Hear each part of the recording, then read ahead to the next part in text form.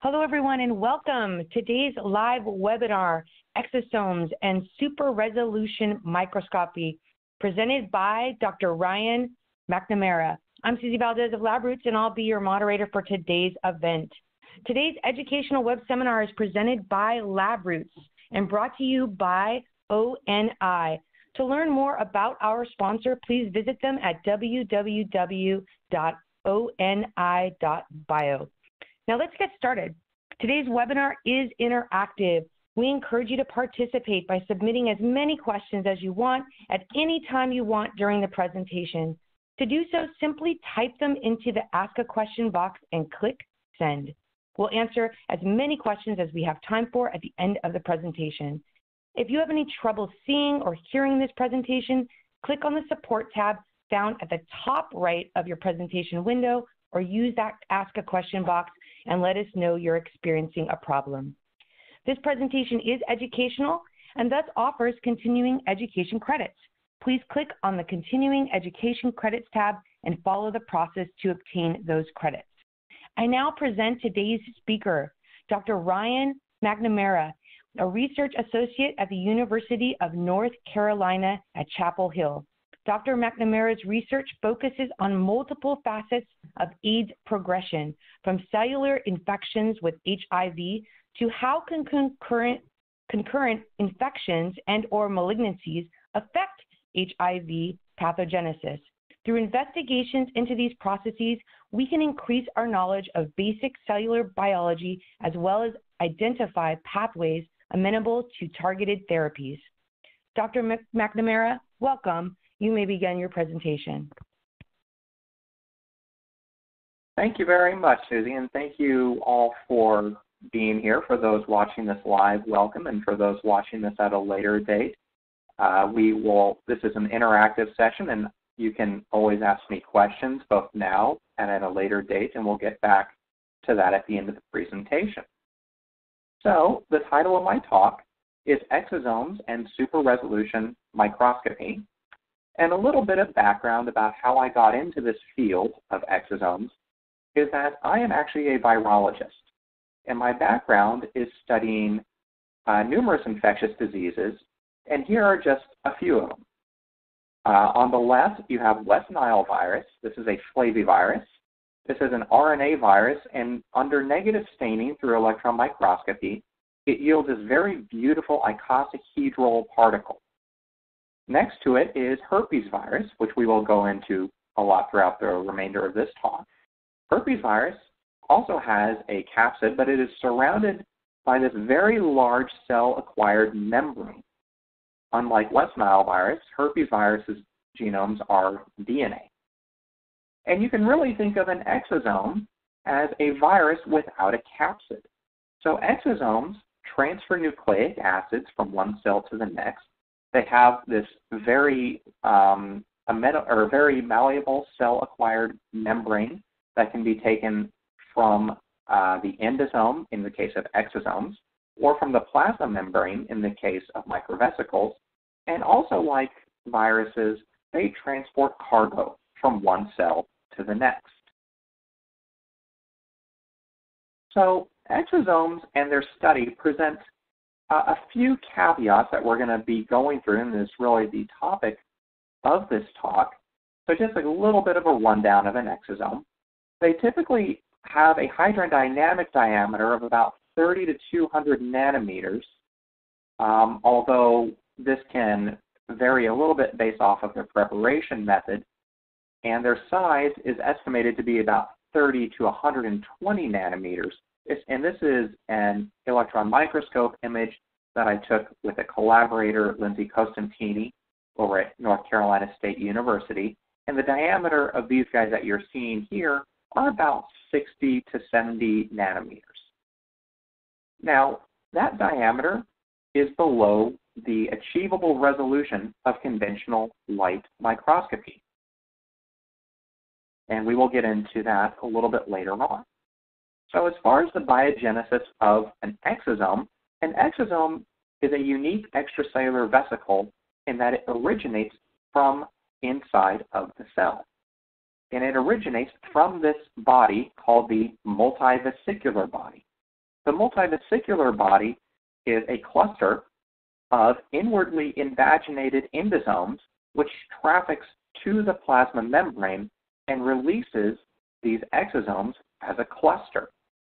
Other cell-released extracellular vesicles can include microvesicles, which directly butt off at the plasma membrane, very similar to how HIV is secreted.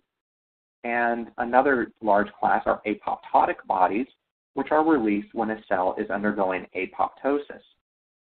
Exosomes are unique to these other classes of extracellular vesicles in that they originate from inside of the cell. So just to recap, exosomes originate from the early endosome. They merge into the multivesicular body through the inward invagination of those early endosomes, and they are secreted as a cluster. And so here what you're seeing is these are cells that stably express a CD63, which is a marker of an early endosome, tagged with pH ulurum. And what you can see is that these guys, they light up, and what I really want you to focus on here is that they are predominantly localized inside of the cell, although you do see some eventually going towards the plasma membrane. These are the endosomes, which become exosomes that are secreted from the cell. So how do we see an exosome? Exosomes present a number of problems for their study. Through visualization, they present a very large problem in that they are actually below the limit of resolution of white light. So over on the left, you will see a rough schematic of an exosome. And the first thing that you're probably going to notice is that their diameter is less than 150 nanometers. They typically range anywhere from 40 to 120 nanometers in diameter. And inside of an exosome are proteins, nucleic acids, such as microRNAs and other non-coding RNAs. And they are uniquely marked on their surface by proteins called tetraspanins. These tetraspanins can include CD63, CD81, CD9, CD45, and a few others. And we're going to go over those tetraspanins a lot throughout this talk. And again, I got into this field because an exosome has biophysical characteristics that are almost indistinguishable from viruses. They're of a similar size, they're of a similar density, and their role appears to be in the transfer of materials from one cell to the next. So on this slide, I'm going to show you all a short video of nanoparticle tracking and how we can visualize exosomes through this method.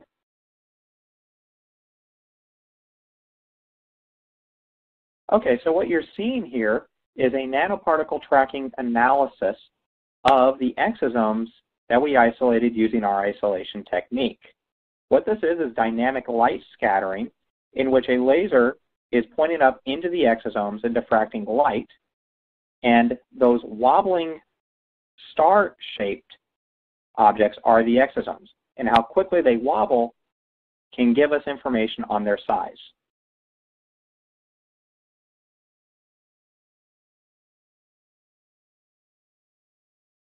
Okay.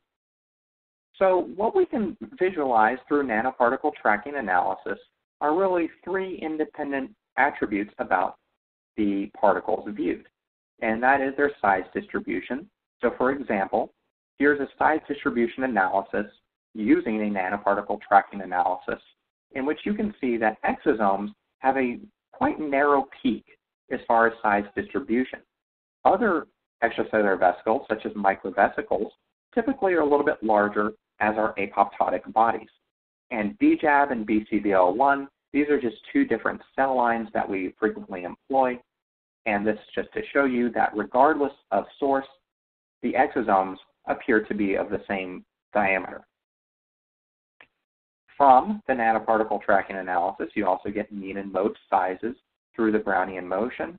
And lastly, you can also get concentration measurements.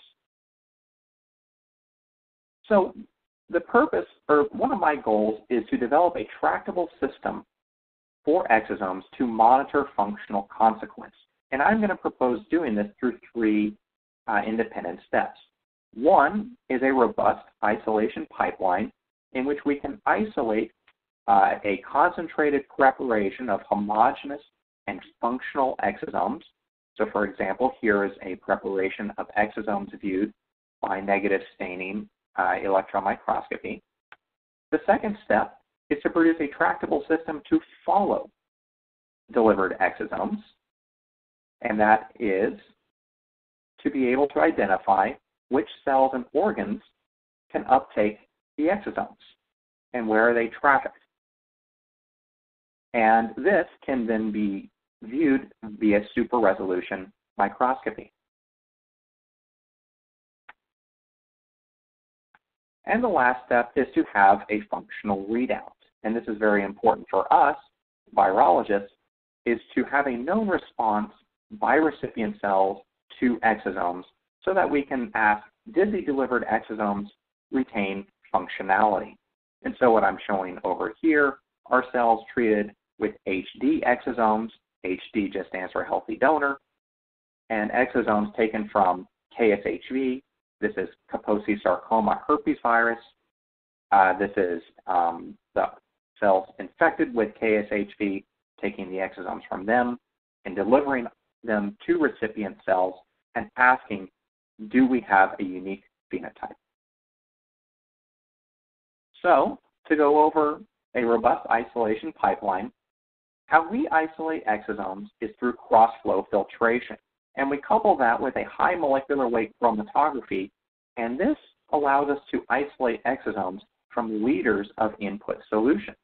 So really briefly, to go over cross-flow filtration, what you have is an input fluid that is put into your cross-flow chamber, there in pink. Through peristaltic pump, it is pumped ultimately into across a molecular weight cutoff filter. Things larger than the molecular weight cutoff filter ultimately return to the cross-flow chamber. Things that are smaller than the molecular weight cutoff are lost to the permeate. And this occurs over the course of several hours, and it allows you to concentrate your solution, in our case, exosomes, while simultaneously equilibrating them with an equilibration buffer. Once we have our concentrated solution, we put these through a high molecular weight chromatography system. We prefer to use CaptaCore, and what you can see is that we are able to isolate a discrete pool. We call this our extracellular vesicle pool that has high acetylcholine esterase activity, a high concentration of particles per mil, and also a very unique and identifiable protein band as judged by Silverstein. When you mount these onto grids and measure them manually via electron microscopy, when you use cross-flow filtration followed by a CaptaCore step, we're able to get a very nice homogeneous peak of exosomes. And this is that difference to other methods such as ultracentrifugation, which really puts a lot of physical stress on the exosomes and can lead to slightly larger shifts in sizes. So the next step that we wanted to do is develop a tractable system to follow delivered exosomes. So real briefly, going back to what is an exosome, exosomes are marked on their surface by these tetraspanins, CD63, CD81, and CD9. And we can take advantage of that to couple those proteins to fluorescent transgenes such as GFP and mCherry. So what you're looking at here is a super resolution image of a cell co-expressing CD63 GFP and CD81 mCherry. And I'm going to zoom in on a small box highlighted there in yellow on the far right on our merge panel. And what you're going to see is a very beautiful overlay, most of the time, of these two proteins. What you're looking at here are most likely late endosomes or multivesicular body clusters of these proteins. So this is looking at the maturing exosome inside of a cell via super resolution microscopy. CD63 and CD81 are part of the same complex, the exosome, or in this case, the late endosome or multivesicular body. And just as a control, we want to overlay CD81 with actin via super resolution microscopy and just ensure that what we are having is a nice overlay that we can do statistics on. And as you can see, when we zoom in, there in yellow, another box I highlighted on the far right, you can see that we have a nice, beautiful actin filament there. In this case, the actin is stained with phalloidin 488. Alexaflor 488. And what you can see is that CD81 mCherry does not really colocalize with actin filaments. So that's inside the cell. Outside of the cell, we typically like to isolate exosomes using antibody-coated beads. In this case, this is another super resolution image of exosomes conjugated to an antibody-coated bead, in this case, anti-CD81. And these are exosomes from our cells that produce CD63 GFP and CD81 mCherry. In blue is CD63. We false color these just for the colorblind audience. We don't want to do any red-green overlays here. So we false colored CD63 in blue, and CD81 is there in red. And this is what we typically see on antibody-coated beads, and that is that the exosomes tend to cluster onto these beads. However, sometimes you get really lucky, and you can identify what appears to be a single exosome on a bead. And through a collaboration that we are working on with the University of North Carolina Department of Astronomy, we are trying to model images such as this to identify, could this be a single exosome? And since CD63 and CD81 are on the cell surface, what we can do is we can essentially draw a sphere around the perimeter, in which only the fluorescence intensity is around the perimeter of a sphere. And in this case, that sphere, the diameter is about 82 nanometers in solution, and this is the expected size of an exosome. So this is a very tricky setup for super resolution microscopy. A lot of people prefer photo switching fluorophores such as Alexaflors. We chose to do this using conjugated proteins because we wanted to be able to see exactly, with very discrete definition, where our signal was coming from, and if possible, could we actually do something like this where we are looking only at the perimeter of an exosome. So a validation method, instead of this approach in which you're using conjugated proteins, and this is most likely a much easier method to do, is an indirect labeling of the exosomes using antibodies. In this case, you can have an anti-CD63 conjugated to an Alexaflor 555 or an anti-CD81 conjugated to an Alexaflor 647. And you can do both of these at the same time. And when you do that, you typically see something like this, in which you're able to really see the entire definition of an exosome. So here in orange is CD63, CD81 is colored in blue, and when you draw a straight line through the image, and again this is through super resolution microscopy, you can see that these two tetraspanins are sitting on an exosome and oftentimes in very close proximity towards each other. And if you're very talented at this procedure, then you'll be able to draw essentially the entire perimeter of a cell, or the entire perimeter of an exosome, and measure the diameter from one end to the next. And this is done with Alexaflor conjugated antibodies, which allows for more definition. As you can see, there's more signal, particularly on that image to the right, You can see that there's a lot of events there, and this is a distinct advantage to using Alexa-conjugated antibodies as opposed to direct conjugation of CD63 or CD81 with fluorescent proteins. So going back to our system, we have our CD81 conjugated to an mCherry. So if we have a cell pellet and an exosome pellet, we would expect that mCherry to be carried over into our exosome pellet. And so here's just a protein blot showing markers of an exosome that are tetraspanins, part of the escort machinery. This is the endosomal recycling complex, as well as flotilin 2, which is a lipid-wrapped protein. And as you can see, those proteins are enriched in our exosome pellet, whereas beta-actin is enriched primarily in our cell pellet. The sources for these are either wild type or CD81 mCherry expressing cells. Now, when we isolate the exosome pellet from these cells, what you can see is that the exosome pellet from our CD81 mCherry expressing cells is vividly red, whereas the exosome pellet from our wild type cells is mostly opaque, kind of gives a almost a yellowish hue.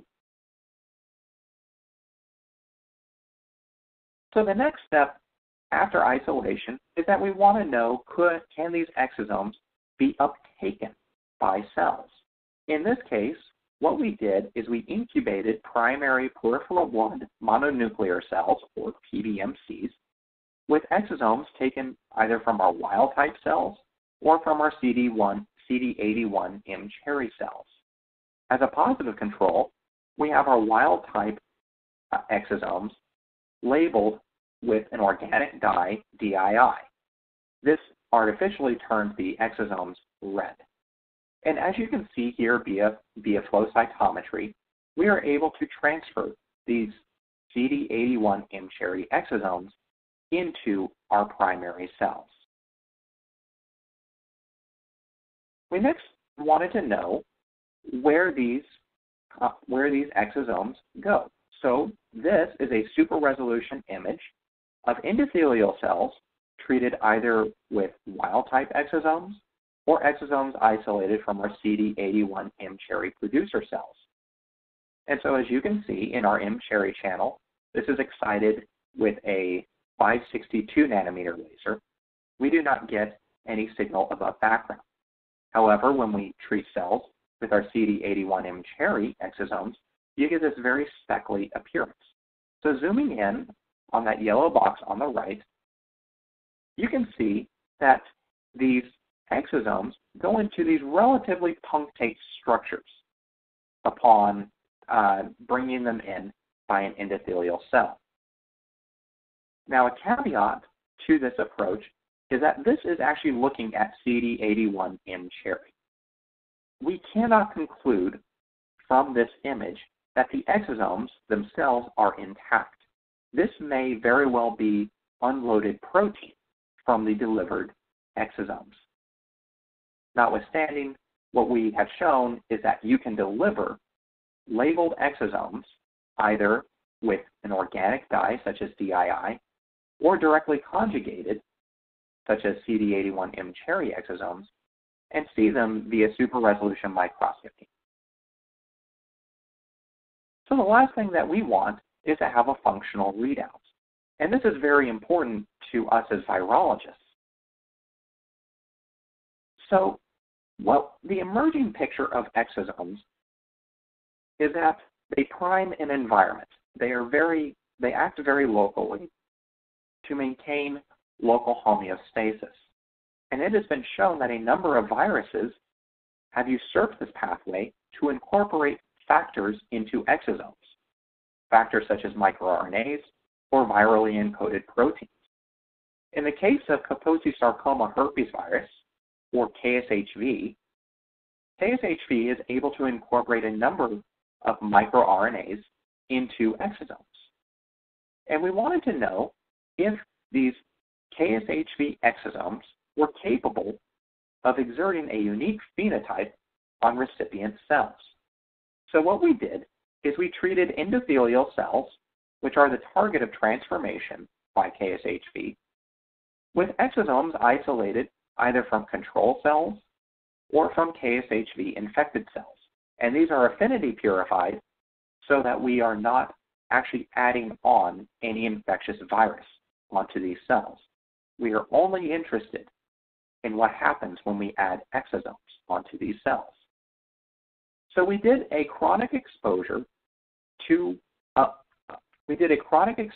endothelial cells with these exosomes, and we took out RNA for RNA-seq at different time points. We did this experiment all the way up to 12 days, and we divided this up into the time points of acute, intermediate, and chronic. And what you're seeing here is an RNA-seq of significantly altered genes of cells treated either with control exosomes or KSHV exosomes. We identified somewhere around 300 significantly altered genes that were the result of chronic treatment with exosomes taken from KSHV infected cells.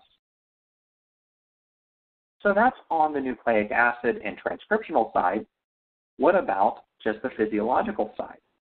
So here are endothelial cells viewed through H&E staining that were treated either with MOC, with control exosomes, with KSHV exosomes, or just looking at endothelial cells chronically infected with KSHV.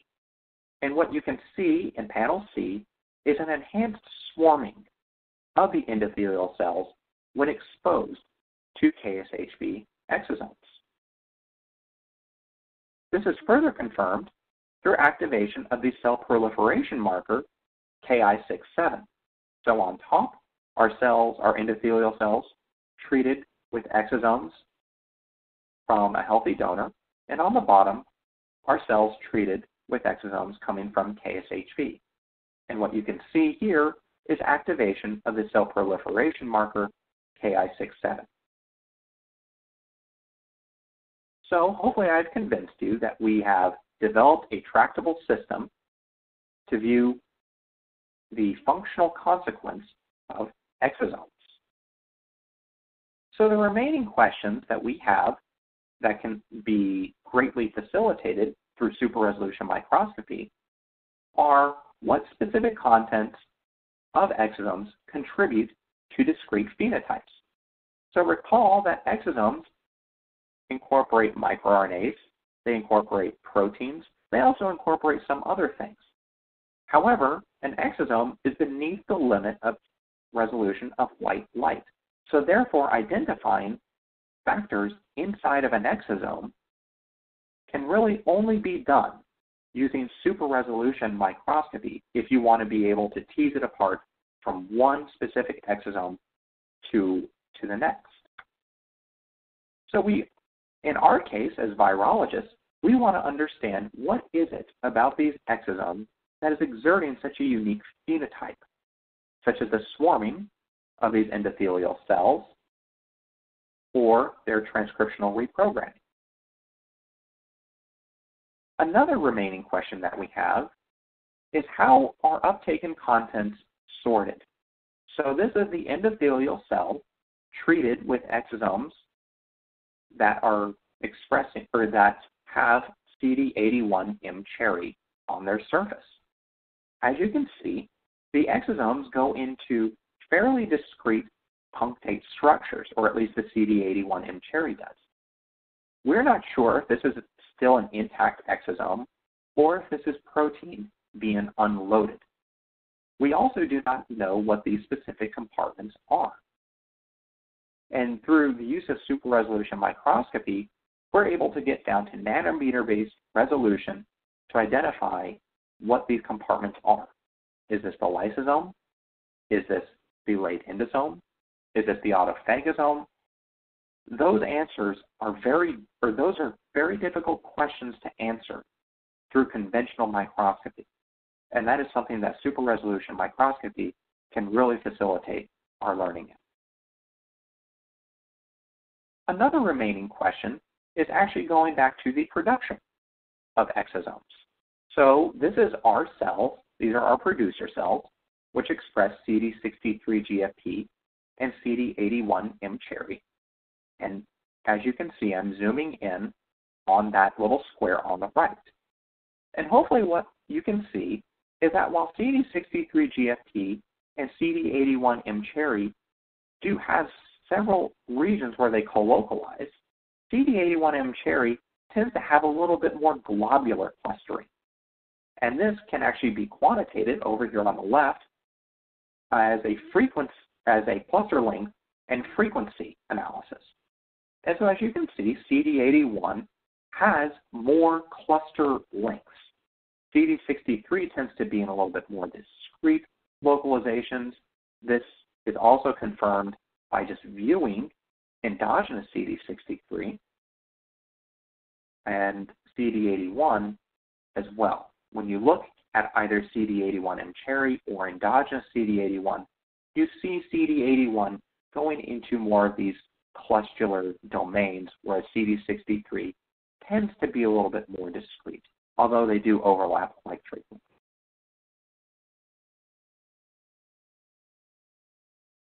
Also, we also kind of want to understand the tracking of exosomes in recipient cells. So what you're seeing there, what you're seeing there are these little guys going into a cell.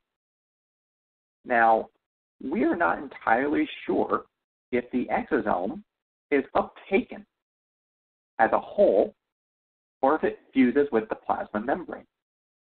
Different groups have different perspectives on this, and I don't really want to get too much into that. But this is another thing that super resolution can really facilitate our understanding in, is not only how are exosomes taken up, but where are their contents trafficked to, and how are their contents recycled through the recipient cell. And from that previous slide that I showed you, you can actually view how these things are uptaken.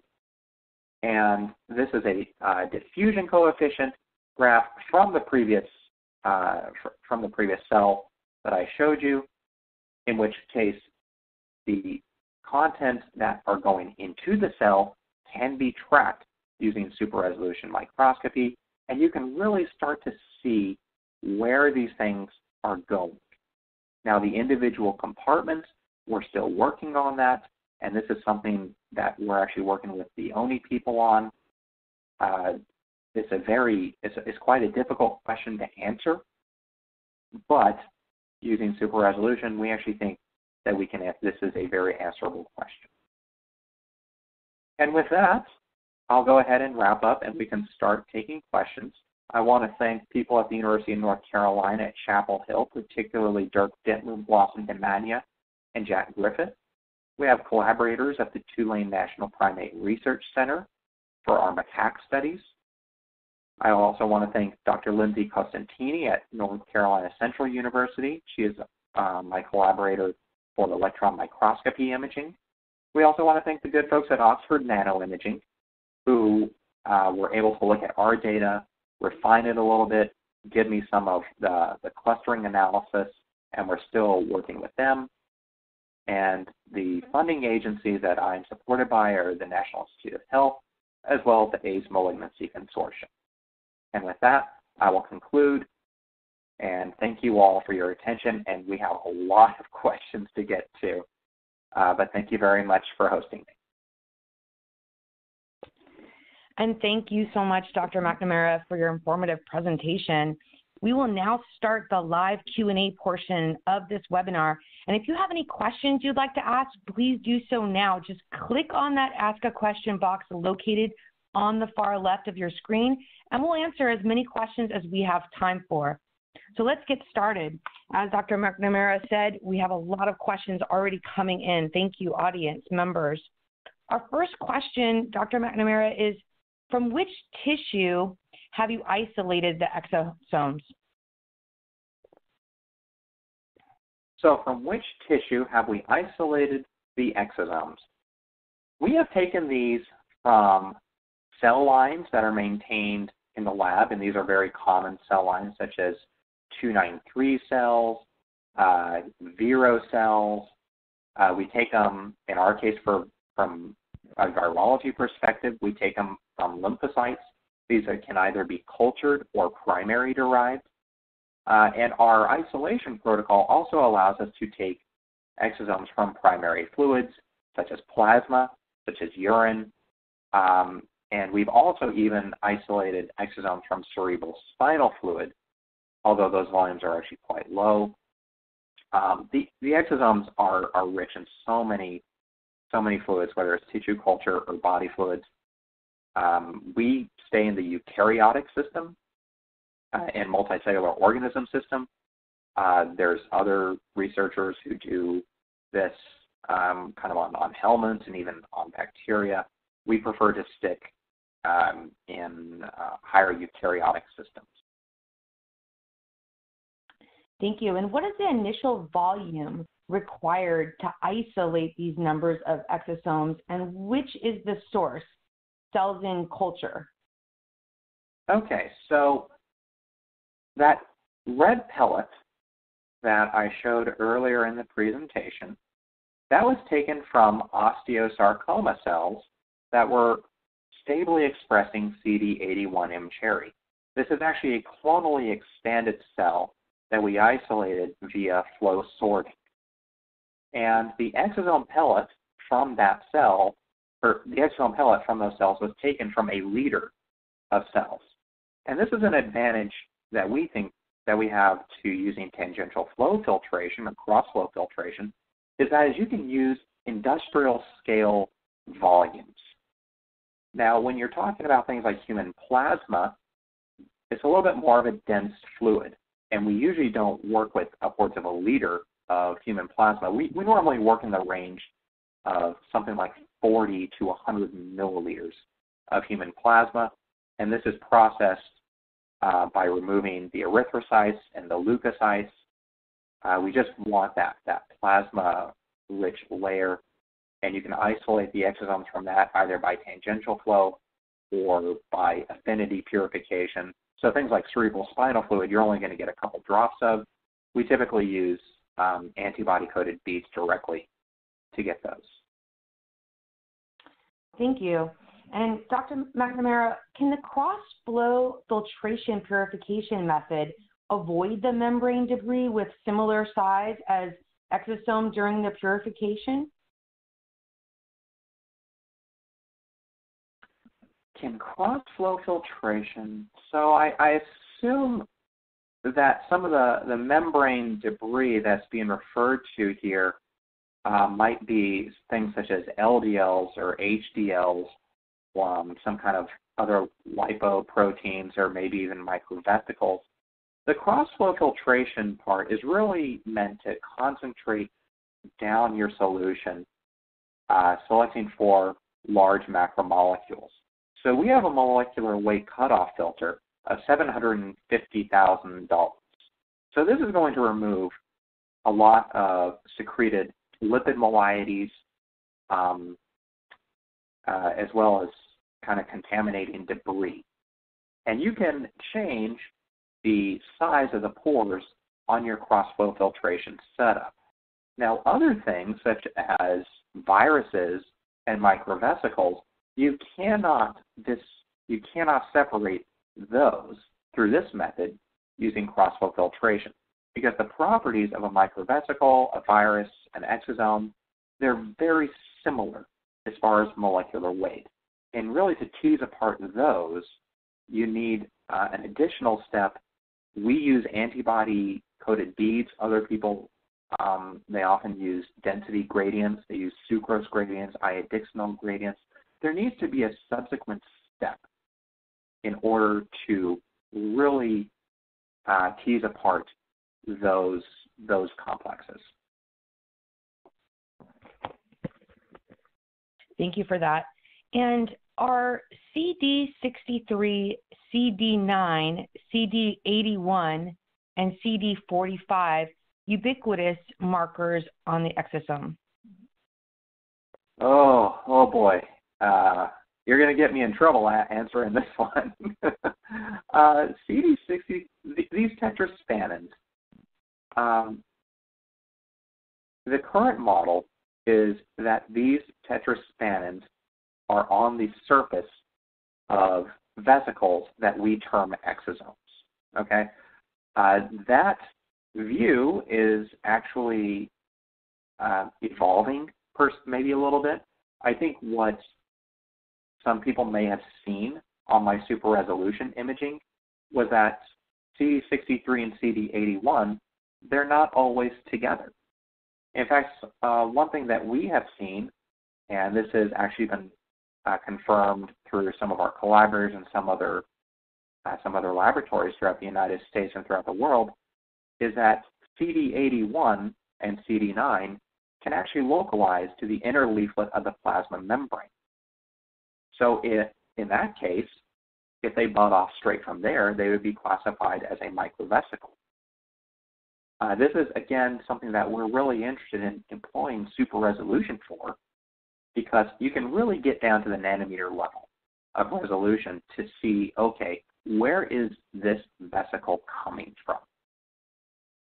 Now, as far as being ubiquitous markers on exosomes across cell types, these tetraspanins do seem to be fairly well expressed across a number of cell lines, across a number of tissues from the body. Some tend to be a little bit more enriched, coming from a certain tissue than another. But for the most part, they seem to be present on these exosomes, coming from a number of different cell types. Thank you so much. And again, thank you, audience members, for these great questions coming in. Dr. McNamara, how do you purify the labeled exosome after labeling the exosome with Dild dye? Are you removing floating dye? So that is a great question. And we actually filter out the dye using the Captocore resin. So what we have is kind of a slurry of exosomes and dye. And this is a great question. What you have is a slurry of exosome and dye, but a lot of that dye is not incorporated. So if you're going to treat cells with labeled exosomes, you want to be sure that the punctate structures that you're looking at are because of the exosomes and not from unincorporated dye. So we incubate the exosomes, in this case with the DII dye. We incubate the exosomes with that, and then we passage that through a Captocore column. And we use Captocore resin specifically because it was designed to purify viruses. Captocore resin was meant to remove chicken albumin, actually, going back a little bit in time. It was meant to remove chicken albumin from flu production for vaccinations because of poultry allergies. And the Captocore has a very high molecular weight cutoff. I believe that I believe it's 700 kilodaltons.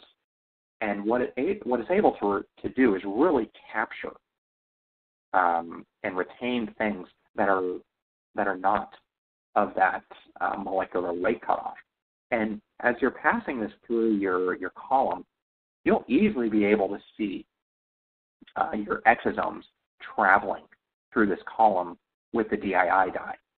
And to regenerate the column, we just use sodium hydroxide. And what you see is that the unincorporated dye takes a while to elute off from these columns. So we really do believe that through that protocol, we're really only labeling our exosomes. There's an alternative way of doing this, which we also do, and that is adding in the dye and then doing an antibody bead capture of the exosomes. So in this case, the exosomes are immobilized on the beads, and excess dye is just washed away through whatever wash buffer that you're using. So yes, we are trying very hard to ensure that unincorporated dye is not contaminating our final prep. That's a very good question.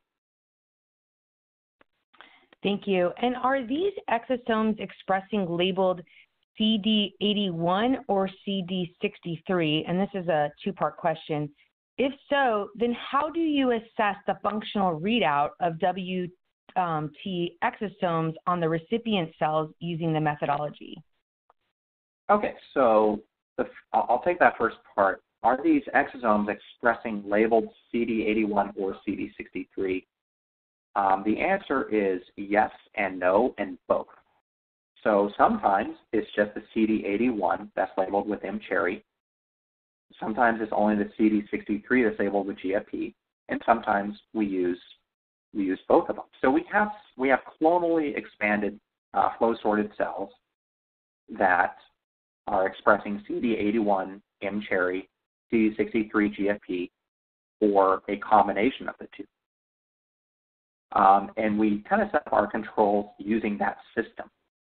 So, we're dealing with two fluorophores here, and GFP and mCherry, so that we can really allow ourselves to do three colors through storm microscopy.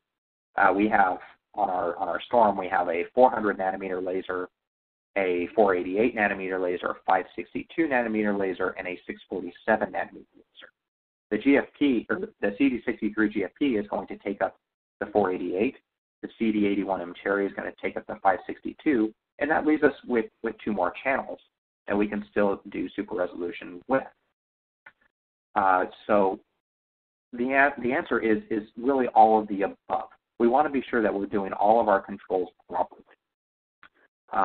So if so, how do you assess the functional readout of wild-type exosomes on recipient cells using the methodology? So we're using the CD81 mCherry or CD63 GFP or the combination to build our system up. The wild-type exosomes is really just a comparison in order to ensure that our exosomes are labeled. So moving forward, we're going into the fluorescence system. So we want to be able to track our exosomes using the CD81 mCherry or CD63 GFP. The wild-type exosomes is really a negative control, and we're not terribly concerned about the functional readout of per se just the wild-type alone, because we're labeling these exosomes de novo. We're labeling them inside the cell so that we can track them. And I hope that makes sense. Thank you for that. And are the miRNA the major cargo? And did you check the mRNA in the exosomes? And actually, there's one more part of this question. Is the mRNA, is it functional or just fragment without function in the exosomes? Okay, all right. So we'll take the first one. Is the microRNA the major cargo of an exosome? Not really. They do constitute a large subset of cargo, but microRNAs just fall under the broader umbrella of nucleic acids. And other groups have shown that non-coding RNAs, some mRNAs can get in there, some SNO RNAs can be pushed into exosomes. So microRNAs are just one of many things transferred via exosomes. So did we check the mRNA in the exosome? A little bit. We didn't find too much mRNA in the exosome. For our purposes, especially in the virology-based approach, we were mostly focused on microRNAs since they are incorporated into exosomes at very high rates, much higher than mRNAs. So then the final question, mRNA, is it functional or is it just a short fragment without function in exosomes? For this question, I think the best example we have from a virologist is there's a group that has reported that hepatitis C virus can incorporate the full-length mRNA of hepatitis C into an exosome and transfer that to a non-infected cell, and the mRNA is functional in that case. In our case, we don't really find KSHV or other herpes virus mRNAs in our exosomes, so we don't really have functional readout for them because we don't really detect mRNAs in our system. But again, our system is unique even to that other system of hepatitis C. Thank you so much. And are there any known receptors of exosome? Oh, wow. That's the million-dollar question. So exosomes, we think of, or I think of them as viruses without a capsid. And viruses are very specific in what kind of cells that they infect. So HIV, for example, goes into T lymphocytes or macrophages via binding to CD4, CXCR4, and CCR5. So these are very receptor-dependent uptake of the virus. Exosomes appear to be able to be uptaken by just about any cell that you isolate, whether they're lymphocytes, endothelial cells, macrophages, cardiac cells, hepatic cells. Yeah, so is there a receptor for exosomes? That's a great question, because if there is a receptor for exosomes, it would appear to be fairly ubiquitously expressed across very different cells. And so in that case, that's pretty much beyond my realm of expertise, because I'm a little bit more, as a virologist, we're I guess when you're good with a hammer, the world looks like a nail. So I look for very specific receptors of a virus. So yeah, again, hepatitis C only goes into liver cells. Exosomes can go really anywhere they want. So it's very interesting to think about. I do not think that the field has come to a consensus on a bona fide exosome receptor. That is a very good question, and hopefully that is a good answer because some people might really disagree with me on that one. I'm trying to be as safe as possible. Thank you so much, Dr. McNamara. And these are such great questions coming in. Our audience is fabulous today. Is the nanoparticle tracking analysis for measuring size published somewhere? And what form of super resolution microscopy, I can never say that word, microscopy, what was it used? So is the nanoparticle tracking analysis for measuring size published somewhere? The nanoparticle tracking analysis is based off of dynamic light scattering, and this has actually been around for quite a while. And it was just, what they were able to do is really bump up the sensitivity for these things, for these nanoparticle tracking machines, in order to see exosomes. So exosomes do not really diffract a lot of light. So they're very difficult to see through other methods such as flow cytometry. Other people can see them via flow cytometry, but to do that, you have to have a very specialized flow cytometer. Nanoparticle tracking has been around for a while, and really what it's doing is it's just measuring the Brownian motion of particles and how quickly they're wobbling around. And based off of how quickly they're wobbling around, it's able to judge the size of a particle based off its wobbling properties.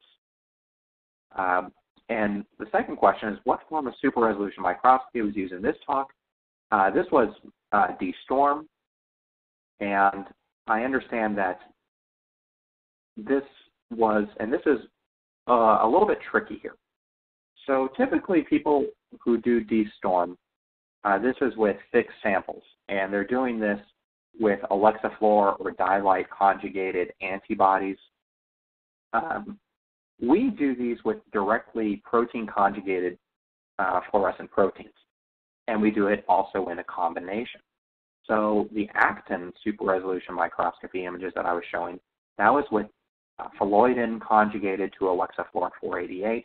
We do this with other phalloidins such as Alexaflor 647, Alexaflor 555.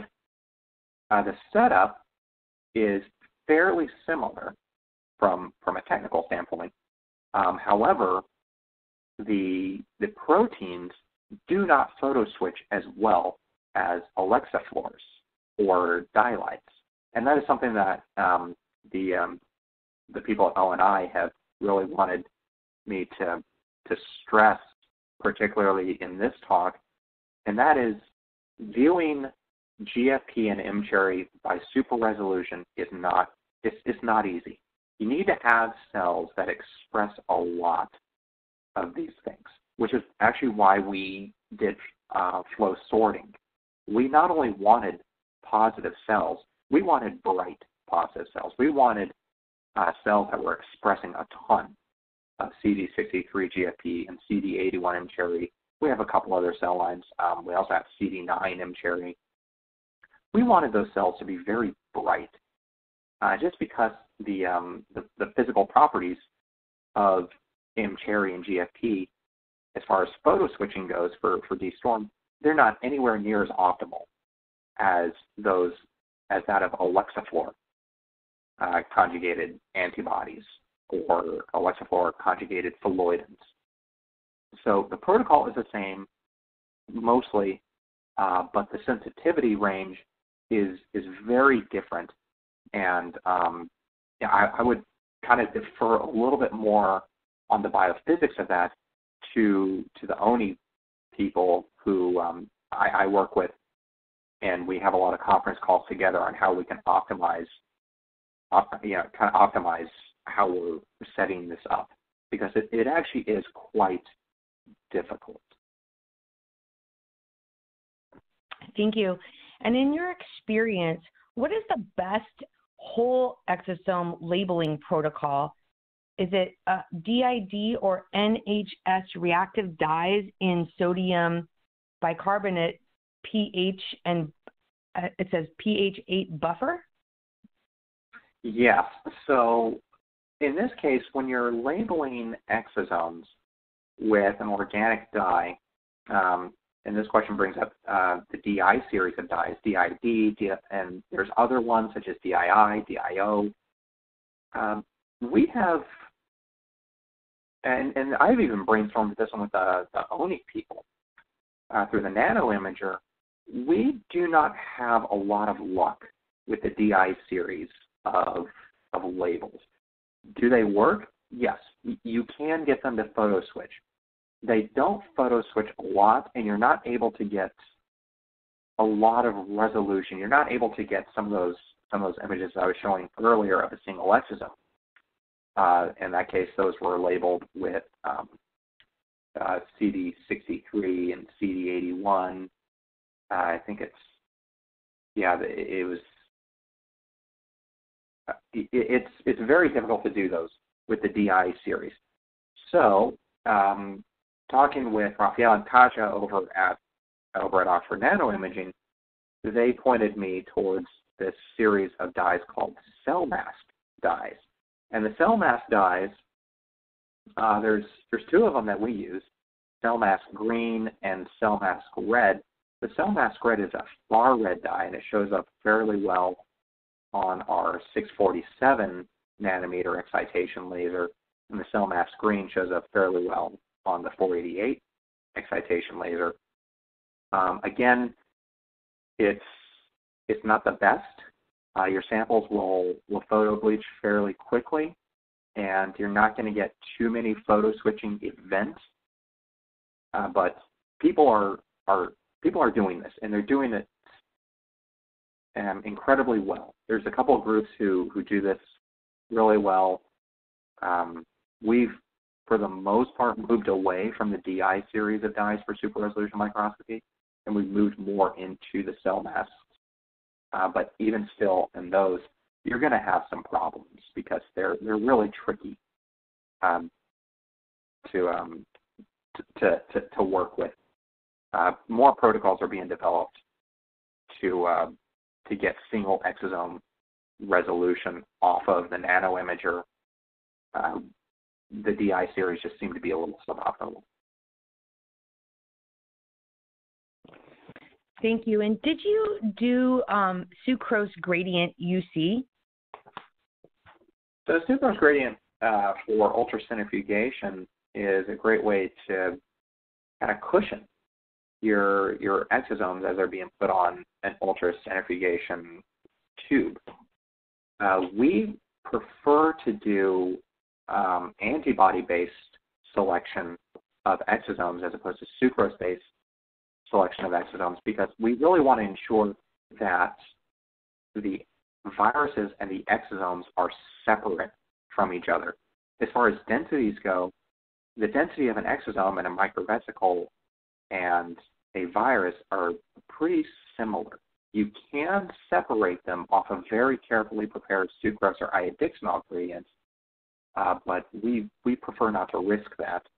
We just go straight towards antibody-based capture of exosomes so that we can be fairly certain that we're not contaminating with viral particles. Thank you, Dr. McNamara. And our next audience member wants to know, what do you mean by hydrodynamic diameter and how does it influence the exosomes analysis?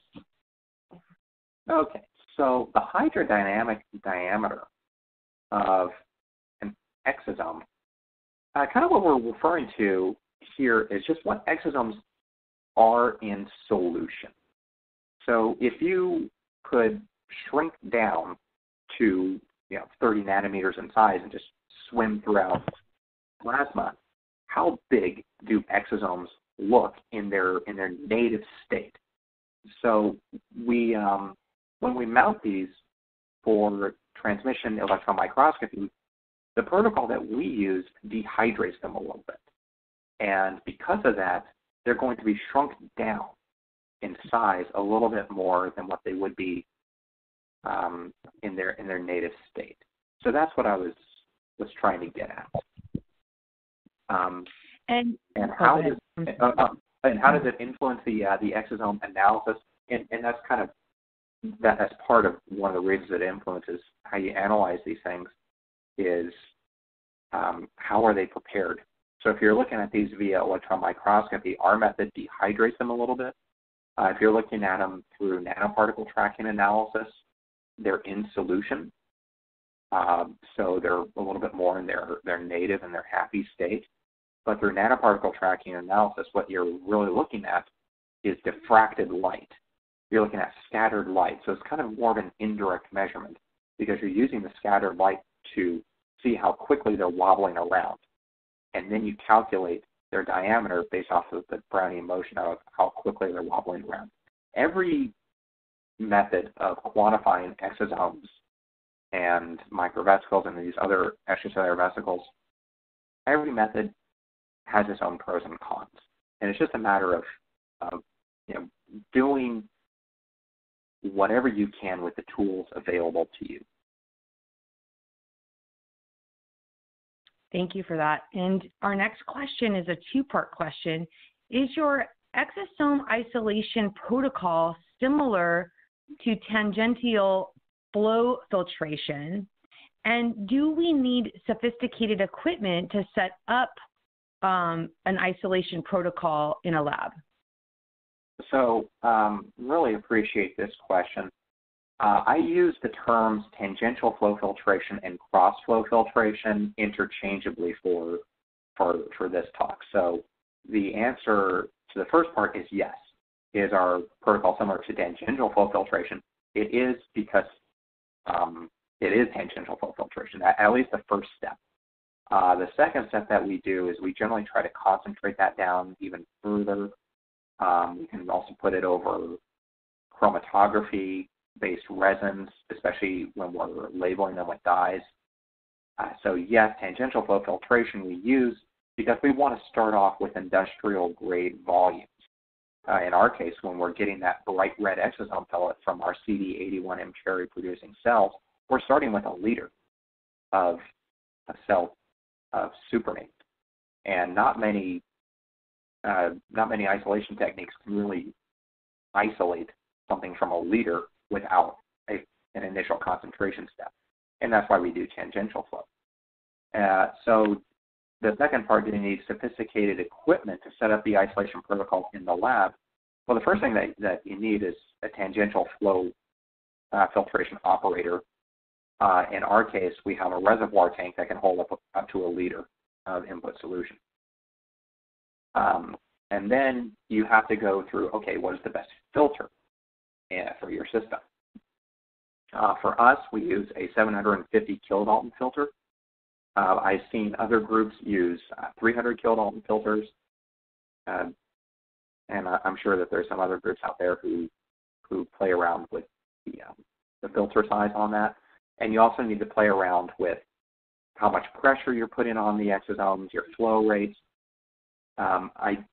We do have a manuscript that we published, I think it was in November of last year, that kind of goes into this a little bit more detailed, including the specific instrument that we're using. So the answer is yes, there is a startup cost for this isolation protocol, but it really allows you to get exosomes to a very concentrated solution so that you can really perform in vivo experiments at physiological relevant concentrations of exosomes while retaining their function. Thank you so much. And did you use the Nikon buffer to cause blinking of the GFP and mCherry? Okay, so for the blinking of GFP and mCherry, this is a great question. We use the B-cubed solution from Oxford Nano Imaging, and we have continued to use this for years now. I mean, we've known the ONI people for years now, and we weren't sure how well that buffer was going to work for our system until I believe they came and we demoed the instrument, and as it turns out, it actually works very good, especially for GFP. mCherry is a little bit more of a kind of a stickler. It's a little bit more difficult. GFP seems to photo switch a lot better than mCherry. It's difficult to say if that's a property of the fluorophore, of the buffer, of the stability of the protein itself, of the abundance of the protein itself. And there's a lot of variables to account for there. But for our purposes, the B-cube solution works very well in our system for both fluorescent proteins as well as alexiphores and the dylites. Thank you so much. And thank you, audience members. These are just great questions coming in today. Have you tried to label non-tetraspanins fluorescently to image exosomes?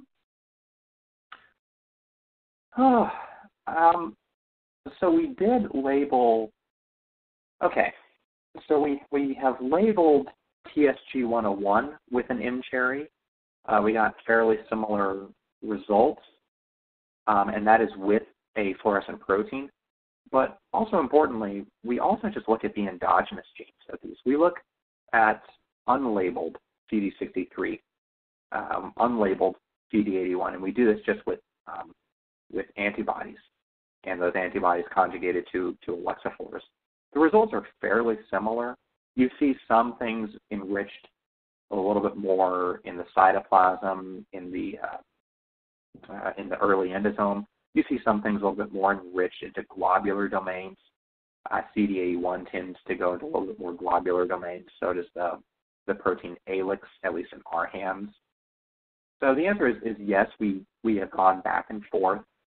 The purpose really of going into the GFP and the mCherry system is that we wanted to be able to view the exosomes from production inside the cell to purification outside the cell and to subsequent delivery, and to identify what compartments they're going into.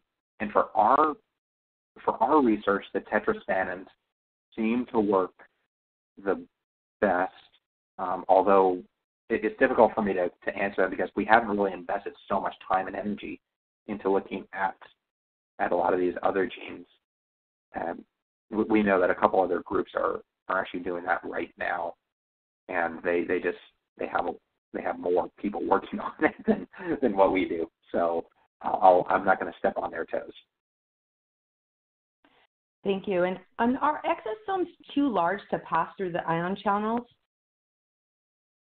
Well, it kind of depends on what kind of channel that you're talking about here. If we're talking about neuronal cells, there's a great group at the University of Chicago that is working on this right now. He's at Northwestern. And his name is escaping me right now, but he's a really good guy. I've talked to him at several meetings, and they're really focused on distinguishing exosomes from these other things spat out at neuronal junctions. Are they discrete vesicular bodies? Do they originate from the same pathway? Are they uptaken in the same pathway? And a lot of that is so preliminary, and it is a little bit more tailored towards the neuroscience field that I don't feel very qualified to answer that question, because that's a very good question, and neuroscience and that's a pretty tough field. Thank you so much. And our next audience member says, first of all, very interesting talk. And he wants to know, how much do you typically get the exosome particles per liter of cell culture? And what about per ml of plasma? All right, great question.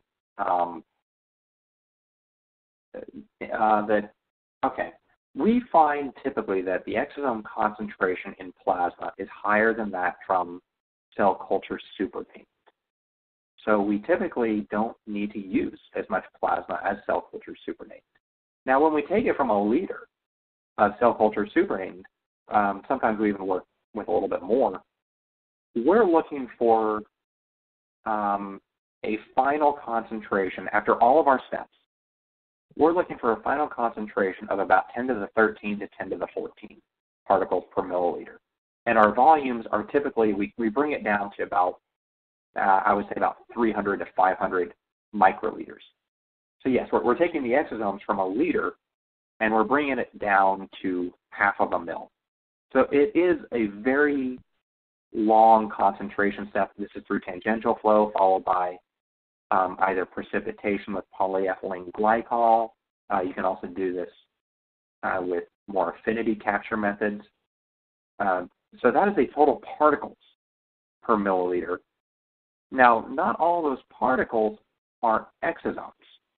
You have a lot of other extracellular vesicles that aren't classified as exosomes. So from that solution that we have about 10 to the 13 to 10 to the 14 particles per mil, we can do an antibody capture on magnetic beads or protein A beads, and we typically get somewhere around, I guess it kind of depends on the source, anywhere from 10 to the 10 to 10 to the 11.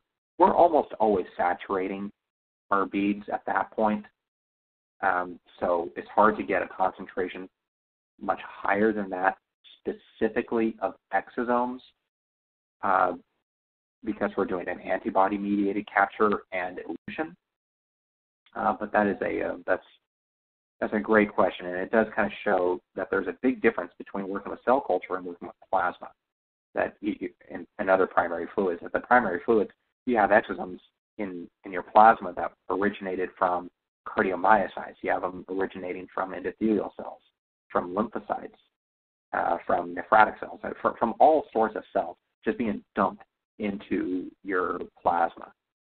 Whereas in the cell culture setting, you generally only have a clonal cell line that is spitting out exosomes. So it really is two different different environments, and one is just going to vastly outnumber the other in terms of concentration. Thank you so much. And Dr. McNamara, how do you elute the exosome if you're using an antibody coating bead? So we elute them with acidic glycine. It's been shown that exosomes are actually pretty resistant to low pH. And so we elute this just kind of based off of a typical immunoprecipitation method in which you incubate your immobilized exosomes on the antibody-coated beads. You incubate them with acidic glycine. We add a little bit of a heat, about 37 degrees, and then we do a quick buffer exchange to neutralize the acid, so that we're able to ensure that we're not having exosomes just permanently bathed in acid. And hopefully that makes sense. Thank you so much. And we have time for a couple more questions. Are you able to change the filter cutoff to isolate other subpopulations of EVs? I mean, that's a really good question, and I can't say that we've really looked into that too much. We intentionally have a very high molecular weight cutoff filter so that we're only capturing things like exosomes, like microvesicles, like viruses. We use the same method to isolate viruses, by the way. Other things like LDLs and HDLs, particularly from plasma, they seem to be able to bypass that filter as well. So we might even be able to use a higher cutoff filter if you wanted to really separate out your exosomes and your viruses from those other guys. Now, via tangential flow, is it possible to separate exosomes from microvesicles and viruses? Not really, because they're so similar as far as their diameter, as far as their molecular weights, that other subsequent steps need to be utilized to really obtain discrete populations. Thank you, Dr. McNamara. We're going to answer 3 more questions, and I just want to remind audience members that any questions not answered during our presentation will be answered via email. So don't worry, your questions will be answered. Have you thought about labeling the exosomal RNA and CD81 for colocalization monitoring inside recipient cells? Have we thought about labeling the RNA? I'm sorry?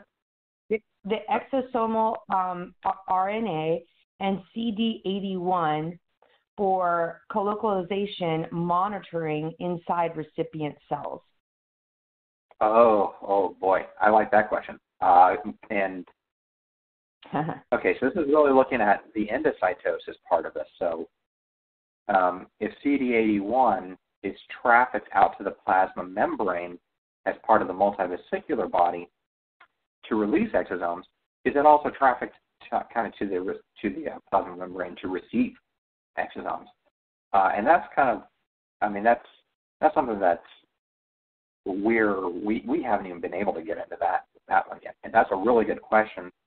And that's something that, again, the nano imager is going to be really good for, because you're going to be able to tease apart exosomes as opposed to, or I would say like endosome compartments as opposed to the lysosome, as opposed to the autophagosome. Those things are pretty difficult to differentiate based off of confocal microscopy and other conventional light microscopy methods, because you really want to be able to get subcompartmentalization of the endosomal recycling pathway. And that's a really good question. I personally have not done that, and that is a very ambitious thing to do. Thank you for that. And can exosomes transfer from plasma to colon, urine bladder, or other parts of gastrointestinal system? So can the exosome transfer from the plasma to the colon to other parts of the GI system? I mean, that is, it's kind of, I guess it's kind of a difficult question to answer. So when things are in plasma, the first cells, or the cells that they're going to see in plasma are going to be your lymphocyte population, other circulating cells, as well as the endothelial cells, which line the vasculature. So I guess that the question is, can the exosomes transverse that entire area, or transverse the endothelial cell and vein barrier and get into the colon and some of those other cells? I don't know. I mean, if a cell is not somehow connected to the vasculature, an exosome might have a difficult time getting into it. Now, there's been some other models in virology, particularly in the laboratory of Stephen Gould, in which has proposed that viruses like HIV can be uptaken like an exosome, just go through the endosomal recycling pathway and exit that same cell.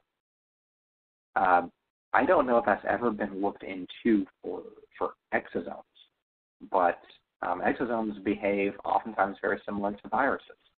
So I do think that's a very good question and something for the field to look forward, or somewhere for the field to look into as we move forward. Thank you so much. And this is our final question today. And again, don't worry, your questions will be answered via email. What's your opinion if virus isolation from exosome is more beneficial than virus isolation directly from plasma or not?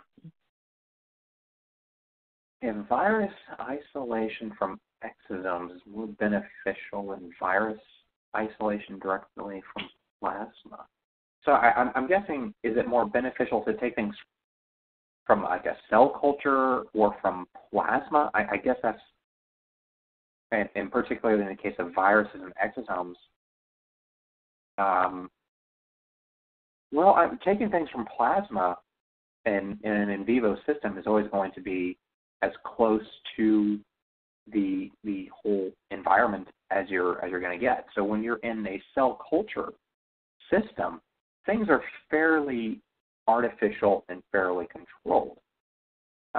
Taking it directly from plasma, it's a much more in vivo system. Now, that also complicates things because if you take exosomes or viruses from plasma, you don't really know where they came from. In viruses, it's a little bit easier to track because hepatitis virus is going to come from your liver. It's going to come from your hepatocytes.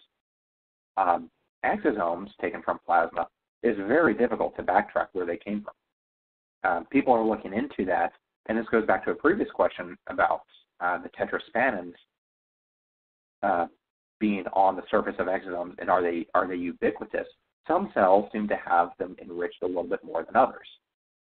And there's a whole bunch of other proteins incorporated into exosomes that seem to have similar traits. Backtracking that's very difficult. So there's pros and cons, right? Because you have it in your in vivo system, taking it from plasma. You say, okay, this is a really good snapshot of what we have going around in circulation. But identifying where they came from and really where they're going is pretty tough. And in the cell culture system, you're saying, okay, if we have a culture of T cells, what kind of exosomes do they secrete? Can we say, okay, here is the marking of an exosome from a T cell? Is it unique enough from a separate culture that is of B cells? Can you really distinguish them? And that question can only really be answered in clonal populations of cultured cells, I think. But each one has their own pros and cons. I can't say I have a strong feeling on either because it really depends on the question that you're asking. Dr. McNamara, thank you so much for your time today and clearly your important research. I'd also like to thank LabRoots and our sponsor, ONI, for underwriting today's educational webcast. And before we go, I want to remind the audience thank you for joining us today and for your amazingly interesting questions. Again, just a reminder that questions we didn't have time for today and those submitted during the on-demand period will be addressed by the speaker via contact information you provided at the time of registration. This webcast can be viewed on demand, and LabRoots will alert you via email when it's available for replay. And we encourage you to share this email with your colleagues who may have missed today's live event. That's all for now, and we hope to see you again soon. Have a great day. Bye-bye.